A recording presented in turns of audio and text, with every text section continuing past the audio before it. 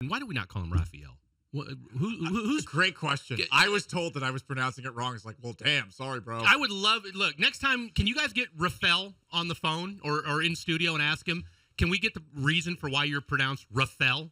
Because I've never met a Rafael in my life. And I would just love to know why he's Rafael Classic Stone. guy who went to one of those fake liberal arts, almost Ivy League schools. I think he went to Williams College. He was called Rafael his entire life. All his boys back home call him Rafael or Raf. He's an and international then somehow man. or another, somebody's like, no, let's call it Rafael. International man, right. It's like, Ibiza is Ibiza and Barcelona instead of Barcelona.